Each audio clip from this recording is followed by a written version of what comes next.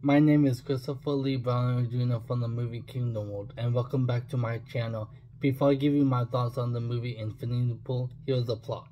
James and M. Foster, which they are a married couple, are enjoying an all-inclusive beach vacation on the fictional island of La Tolga when a fatal accident exposes the results, pervasive subculture, and hedonistic tourism, reckless violence, and surreal horrors.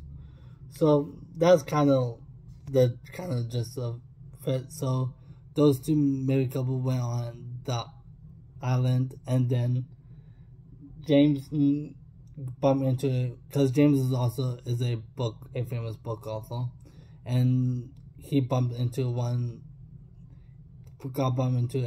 a fan that was played by Mia Goth's character. I forgot what's her name in the movie. So they bump into each other, and James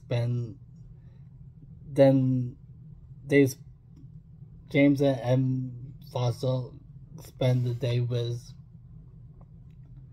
Mia Goth's character and Mia Goth's character's husband in the movie.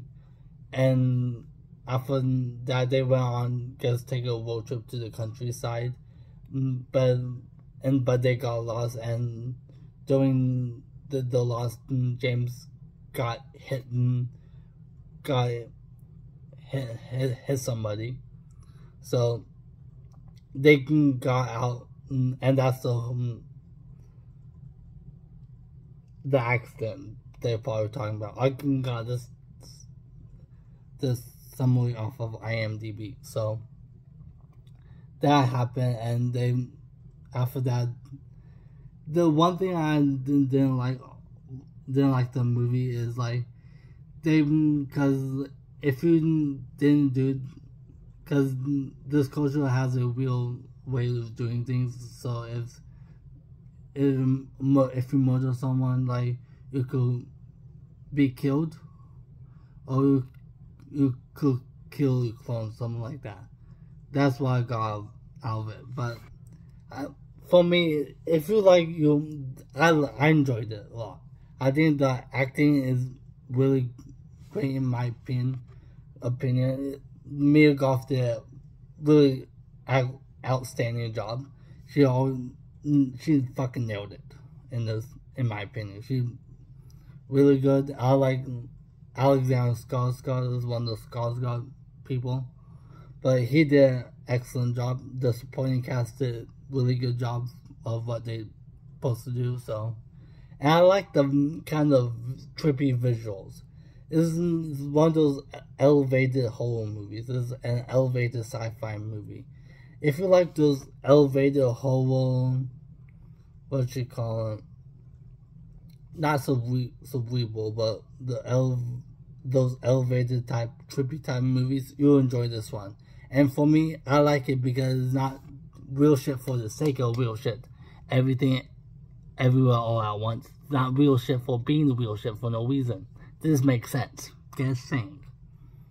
And it's not, so it's easily to follow along.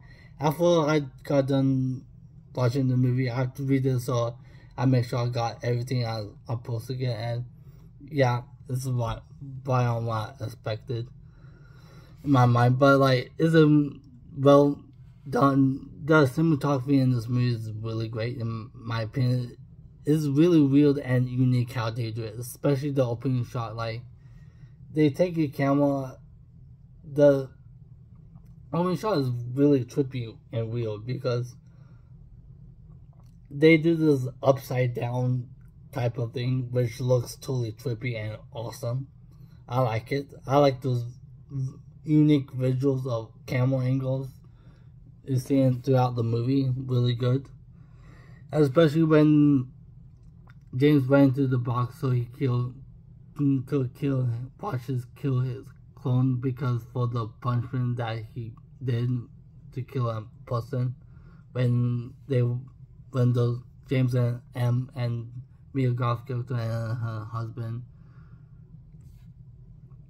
killed that person. But there's one I didn't like because is a little bit weird because when out the beach before they gone take a drive to the countryside, James was peeing like somewhere out on the beach, and Male Golf Character spotted him and kind of jerked him off, and you saw the cum.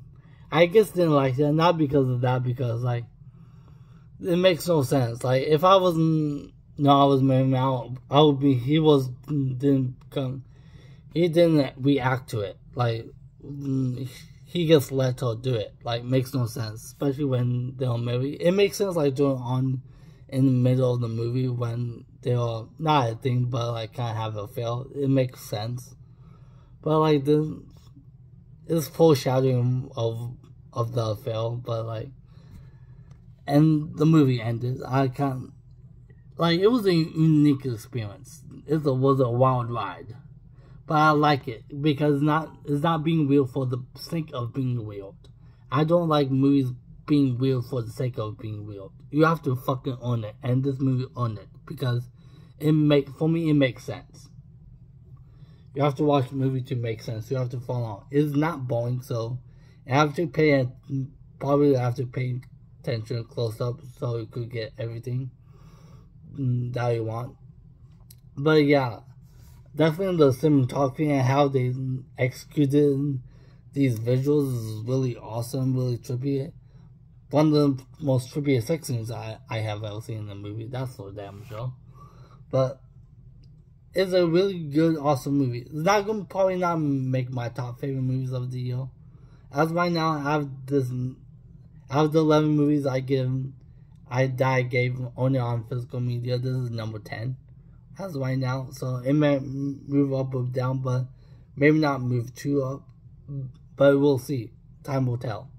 So if you like my review and you're interested in watching the movie, check it out. It just came out, so probably gonna be in the theaters in the deals in the next few weeks. So we'll see. It's a good one. And like you said, if you like those elevated, highbrow, those type of movies, this one, for me, this is one of the best ones out there. Because it's not being real for the sake of being real.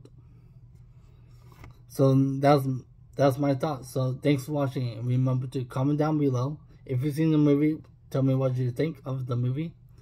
So subscribe, hit the notification bell button, share this video, hit the thumbs up button, and follow my Facebook group at Movie Fandom Kingdom Land, and that will be it. Thanks for watching, and remember, good vibes only.